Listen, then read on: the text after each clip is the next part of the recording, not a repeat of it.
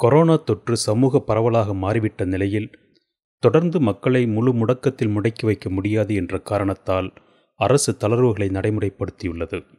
இனிமேல்தான் நாம் மிகுந்த எச்சரிக்கையாக இருக்க வேண்டும் என்கின்றன ஆய்வுகள். அந்த எச்சரிக்கைக்கு போகும் முன் கொரோனா வைரஸ் பற்றிய சமீபத்திய ஆய்வுகள் சொல்வதை தெரிந்து கொள்வோம். வைரஸ் ஓரிடத்தில் எவ்வளவு காலம் உயிருடன் இருக்கும் அல்லது வாழும் என்பதற்கான ஆய்வுகளும் மேற்கொள்ளப்பட்டுள்ளன. வைரஸ் காற்றில் வாழ முடியாது, அவை தரையில்தான் படிந்திருக்கும். வைரஸ் நமது கைகளில் 10 நிமிடம் வரை உயிருடன் இருக்கும். கையை சுத்தமாக கழுவுவதன் மூலம் நீருடன் சென்றுவிடும். அவை மனிதனின் உடலுக்குள் சென்றால் மட்டுமே பெருக முடியும். துணிகளின் மீது இந்த வைரஸ் பட்டால் அவை 9 மணி நேரம் வரை உயிருடன் இருக்கும்.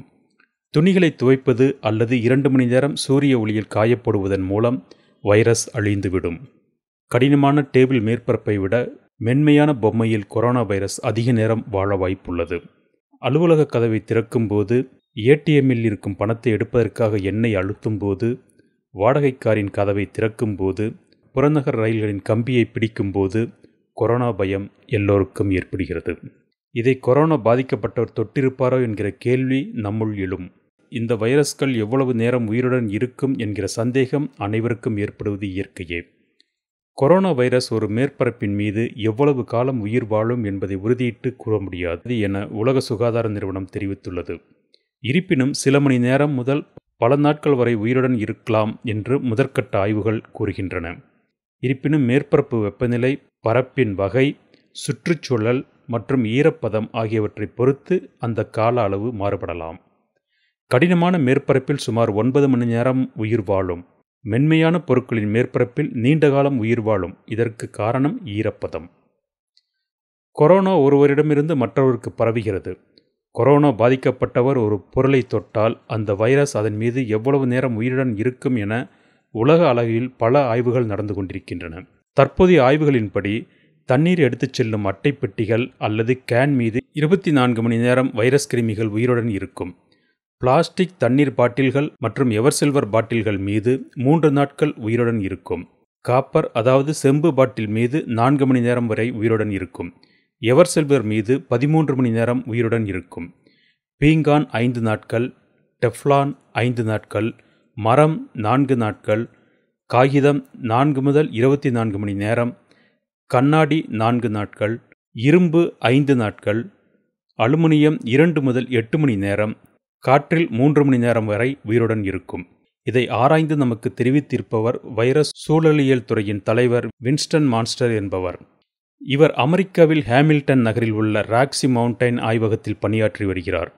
நாம் வைரஸ் கிருமிகள் இருப்பதாக சந்தேகிக்கும் இடங்களில் சோடியம் ஹைட்ரோகுளோரைடு மூலம் கிருமி நீக்கம் செய்ய 4 முதல் 6 மணி நேரம் ஆகும். அந்த இடத்தை பூட்டி வைக்க வேண்டும்.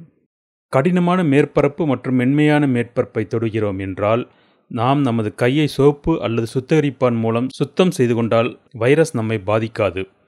ஒரு மேற்பரப்பு உங்களை பாதிக்கும் என கருதினால் கிருமி நாசினியை கொண்டு அதை சுத்தம் செய்து உங்களையும் மற்றவர்களையும் பாதுகாத்து கொள்ளவும். பொருட்களை தொட்டபின் உங்கள் கண், வாய், மூக்கு ஆகியவற்றை தொடாமல் தவிர்க்க வேண்டும் எனவும் எச்சரிக்கை செய்துள்ளது. நம்மை சுற்றி யாராவது தும்மல் அல்லது இருமல் செய்தால் கொரோனா பயம் வந்துவிடுகிறது. சக மனிதனையே கொரோனா எதிரியாக பார்க்க வைக்கிறது. சாதாரண சளி, ஃப்ளூ காய்ச்சல், அலர்ஜினால் பாதிக்கப்பட்டவர்களுக்கு கூட காய்ச்சல், வறட்டு இருமல், மூச்சு திணறல், தலைவலி, தொண்டை கரகரப்பு, வயிற்றுப்போக்கு, உடல்வலி, மூக்கொழுகுதல், தும்மல் மாதிரியான அறிகுறிகள் இருக்கும். சாதாரண சளியால் பாதிக்கப்பட்டவர்களுக்கு எப்போதாவது காய்ச்சல், தலைவலி ஏற்படும். லேசான வறட்டு இருமலும் ஏற்படும். ஆனால் மூச்சு திணறல் ஏற்படாது. இதில் தும்மல், மூக்கொழுகுதல், தொண்டை கரகரப்பு போன்றவை பொதுவான அறிகுறிகள் ஆகும். ஒருவர் தும்மல் மற்றும் இருமல் மூலமாக நீர்த்துளிகளை வெளியிடுகிறார். அதில் வைரஸ் கிருமிகள் இருப்பின் நம்மை தொற்றிக்கொள்ளும். இது கொரோனா வைரஸ் கிருமிக்கு மட்டுமல்ல, வேறு வைரஸ் கிருமியாக இருந்தாலும் நம்மை தொற்றும். ஆகவே குறிப்பிட்ட இடைவெளிக்கு அப்பால் இருப்பது நமக்கு நல்லது. உங்களின் கைகளுக்குள் இருமுவதும் தும்முவதும் கூடாது. வாயை திறந்தபடி இருமுவதும் கூடாது. எப்போதும் உங்களின் முழங்கைகளுக்குள் இருமவும். முழங்கையை பயன்படுத்தி உங்களால் எதையும் தொட முடியாது என்பதால் கைகளுக்குள் இருமுவதை தவிர்க்க முடியவில்லை என்றால் கைகளை உடனுக்குடன் சோப்பு மற்றும் தண்ணீரை கொண்டு கழுவ வேண்டும். இந்த நீர்த்துளிகள் 6 அடிகள் தூரம் வரை பரவும். இந்த துளிகள் பயணிக்கும் தூரம் 6 அடி ஆகும். ஆகவே யாராவது தும்மினால் மற்றும் இருமினால் 6 அடி தூரம் சென்று விலகி நிற்பது நல்லது. அவருக்கு கொரோனா இருக்கிறதா அல்லது இல்லையா என்கிற ஆய்வு நமக்கு தேவையில்லை. நாம் நமது கைகளை அடிக்கடி கழுவ வேண்டும். ஏனென்றால் நம்மை அறியாமலேயே நாம் நமது முகத்தை பலமுறை தொடுகிறோம். இது மனிதனின் இயற்கையான சுபாவம்.